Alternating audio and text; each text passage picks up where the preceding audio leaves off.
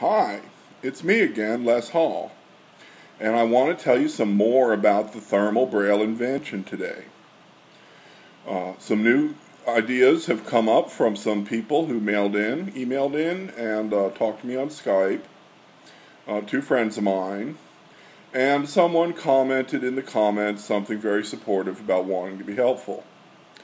To reiterate, what the invention is all about is it's a panel that a blind person can feel with their fingers, and just like Braille where you feel all these bumps and it tells you what the letters are, well, you don't feel bumps, you feel warm spots and cool spots. And the warm spots are bright places and the cool spots are dark places. And the medium temperature spots are grayscale spaces. And what way it works, whoa, I got a prototype way over here, just to show you, to remind you from the first video. Here's a prototype. It has the rocket switch for the cover, really cool. It has a sensor array that is 5 pixels vertical by 5 pixels horizontal, for a total of 25 pixels. That's not very many, but it's a prototype. It's just for testing.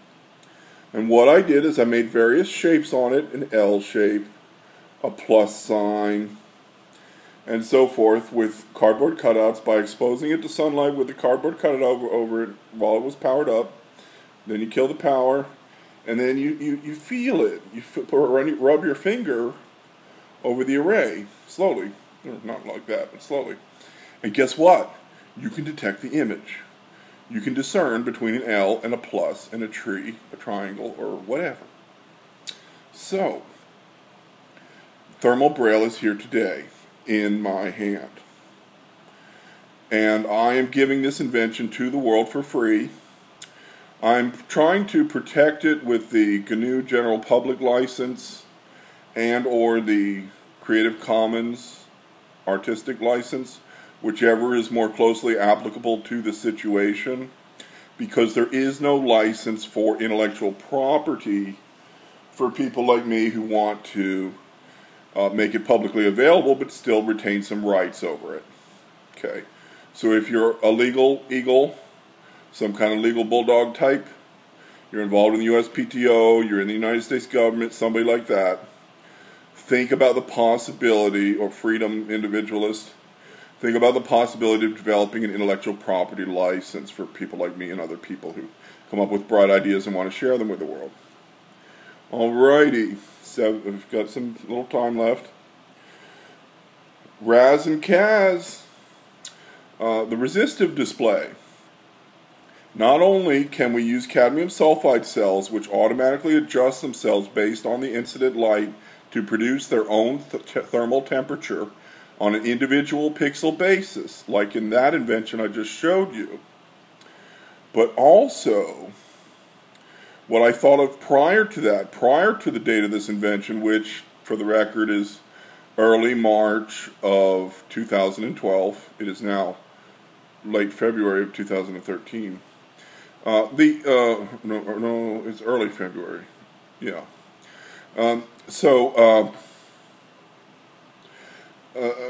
Where are we?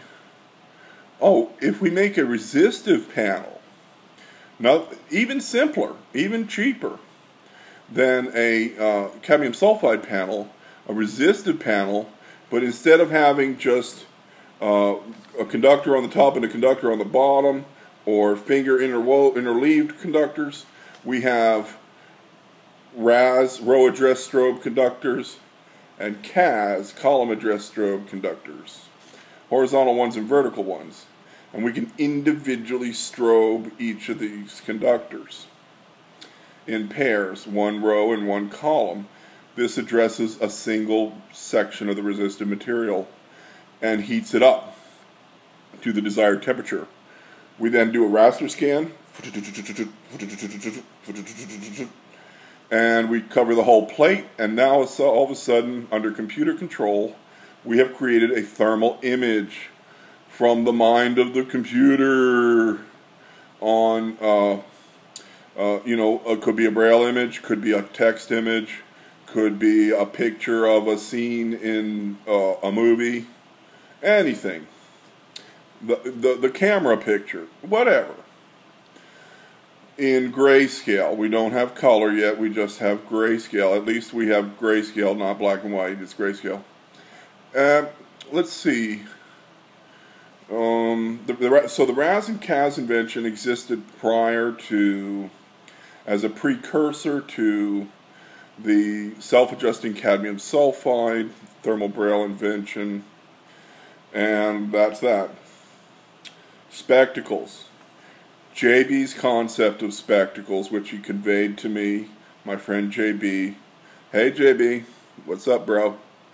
Over Skype video, was close your eyes and little eye-shaped, curved things go over your eyelids.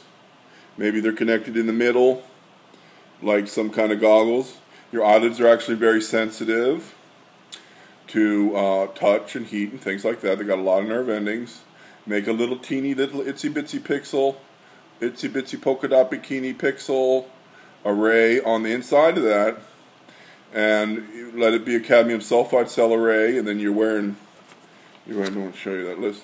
You're wearing glasses around your ears and stuff, and those have lenses that shine the image on the little cups that are over your closed eyes, and you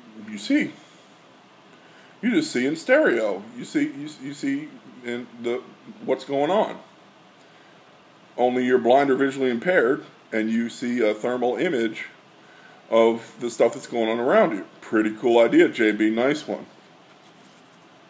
It was a simpler spectacle idea from IXMO involving having one temperature output device on the nose and one on each ear, and you could navigate through the differential. I didn't like that idea that much, but IXMO had a lot of other really good ideas. IXMO is a dude in England who I really like. He's a very imaginative and creative friend of mine. We have long, involved conversations, also through Skype, over the future of technology and where the 3D world is going, and he gives me ideas and I run off and write programs about them, even though he doesn't have a technology background. He's got a literary background. He knows about Shakespeare and poetry and things like that I don't know much about. But together we can see the world and imagine it, and we have wonderful conversations. And here's some ideas that IXMO came up with. Several wonderful ideas. Light beams. So you are equipped with some kind of glasses like that, or some kind of panel you can hold, something like that, some way that you can navigate the world and perceive the world around you at a slow frame rate by touching this panel or with your eyelid spectacles, whatever. How are we doing on time? Gotta hurry up. So he slows down. Eyelid spectacles. Guided light guiders, light beams, laser beams, stuff like that, pointed around, so blind people can, with little chirpy noises where they are, so blind people can look around, see those things, and have the world painted for them as to where they can walk. Where is the sidewalk not? And such light beams can be projecting advertising images on the ground, or art on the ground, or something imaginative and creative and artistic and nice that improves the environment. Be nice for everybody.